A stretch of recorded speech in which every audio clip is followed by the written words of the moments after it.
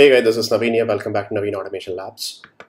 So once again, very common interview question, how System.out.println really works internally in Java.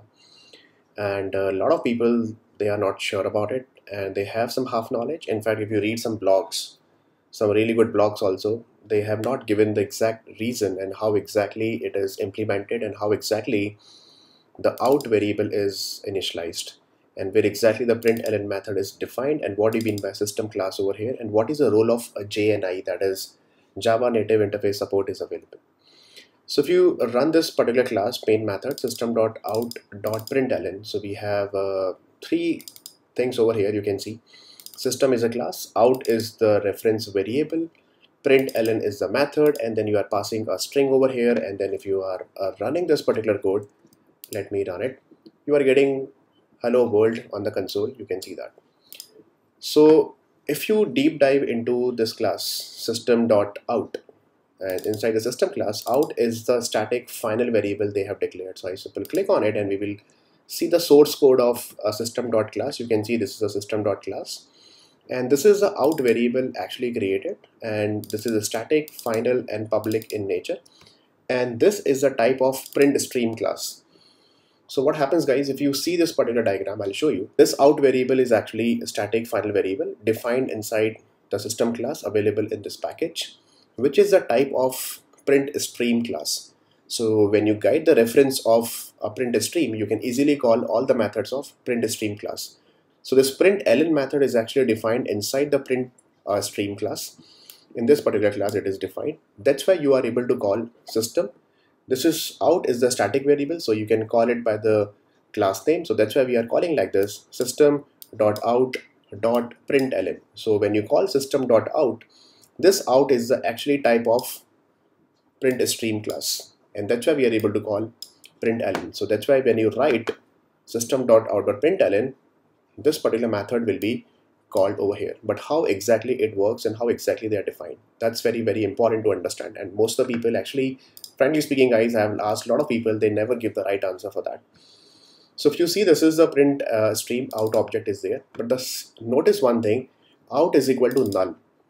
Then you say, okay, fine, then it is out is null and out is the reference of PrintStream. So let's go to the PrintStream class and let's find out where exactly the println method is defined. So let's go to the println class. This is the println. You simply press Control O or Command O, and then let's search for a println over here. So you can see that these are the different println overloaded methods are available. So let's see, let's pick this anyone. Let's see println, this particular method you can pick. You can see that. So this println method will be called, and which is available inside the PrintStream class.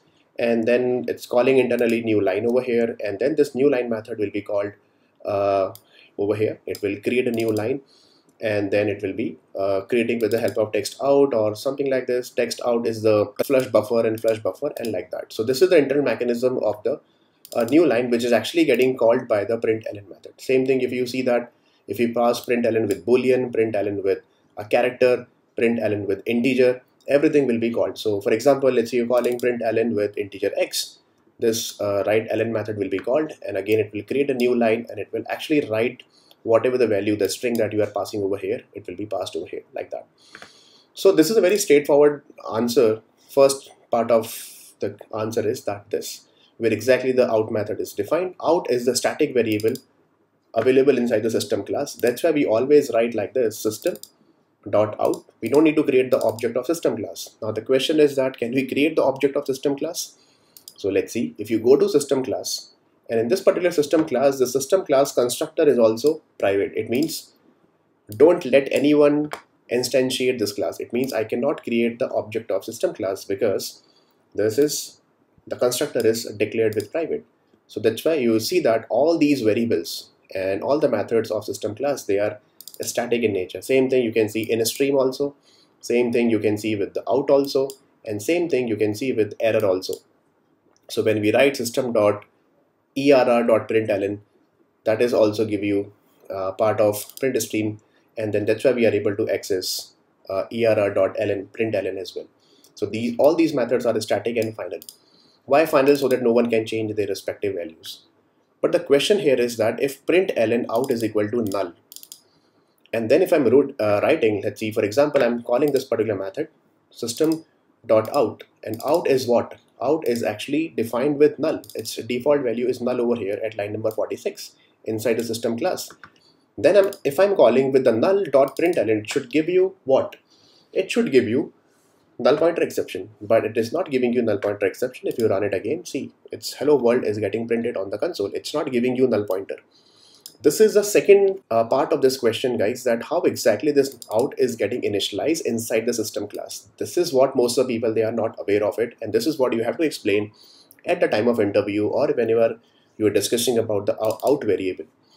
So what happens, guys, this out variable is actually initialized by Java, internally by JVM. So what happens that there is a method, if you slightly scroll down, there is a method that is, three methods are available: set in, that is for in, then we have set out method. So what exactly the set out method will be called internally by JVM. When the class is loaded, this particular system class is loaded, all the static variables will be loaded, and then the set out method will be called by the JVM.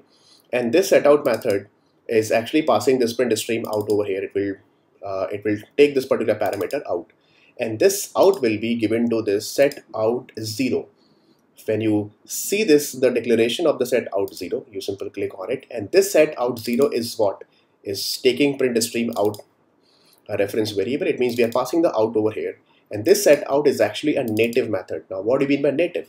This native method is actually written in the C language in the system.c, which is, now this set out method will be called by JNI. Okay, will be called by JVM JNI, and in this particular set out method, it's not written in Java. This set out 0, set in 0, and set error 0, they all are declared with the native keyword. It means the actual implementation is written in JNI, written in the C language, written in system.c class, or system.c file, actually, not the class. So I'll show you that system.c. So see this is JDK 7 documentation, actual Java documentation. I'm referring openjdk.java. This is JDK 8 and this is JDK 9. So let's see the latest one, or maybe JDK 9 or 8. You can see that exactly same implementation they have written. And you just slightly scroll down and you can see that file name in the URL, you can see system.c over here. It means this is a C language. You can see that all the header files they have added with the include string.h and everything, and jvm.h they have added. And then you slightly scroll down, there are 3 JNI methods are available in this particular system.c class. You simply slightly keep scrolling down and see this. This is set in 0, then set out 0 method. So this is actually called by JNI. So this is a JNI call method, will be done by JVM, and set out 0 method will be called. This method is actually, if you see over here, same method is declared over here. So when we declare any method with the native keyword, it means you are calling the native. It means you are calling the native function or native method. So this set out 0 is a native function which is defined inside the system.c, not system.java. This is not a Java code, guys. And then the out variable will be given over here, and then the out variable will be initialized. So this is the reason when you write this line system.out, although initially it is declared with null, but when the Java class is loaded, all the static variable will be initialized. By default, let's see, it is null over here, and then this out variable will be, it is initialized with this setup 0 method that I have recently just shown you, this particular setout method. So Java will call this particular setout method, and internally it will call setout 0 method, and this is a native method. It will go to this particular system.c, which is part of your JDK or JRE only, and then this method, with the help of JNI, this is a JNI API call. So with the help of Java native interface support, this out variable will be initialized. That's why we don't get any null pointer exception over here when we call println. So this is the reason, guys, behind that. That's why we get the proper output. Then println method will be called, which is coming from PrintStream class. So there are two parts of this particular question. The first is that where exactly it is defined. Out is the static, which is defined inside the system class. So it's a variable. What type of variable? The type of this out is PrintStream. It will give you, this is a type of PrintStream, and then that's why we are able to call out.println over here, right? And then println internally will be calling some a new line call or whatever that you are passing. It will be printed on the console, right, guys? So this is the reason. So remember how exactly people will ask you at a time of interview how exactly this out is initialized, because by default out is a null over here. Then it should give you null pointer exception. So it will call the JNI API call, that is Java Native Interface Support. C language or C++ language, you can write the JNI code for that, because Java supports native languages. And then from the system.c, this particular method will be called set out 0, same thing set error 0, and same thing you can see it for set ini set in 0 also. Same thing, you can see the implementation is JDK 9 documentation also. Same implementation is available over here as well. These are the JNI calls are available. You can see set error 0, then set out 0, and then set in 0. So guys, this is the reason. I hope it's clear now. So please, whenever you are giving the answer for this question, there are two things you have to explain. First is what exactly the location of the out, what type of out, what is the type of out is. The type of out is print.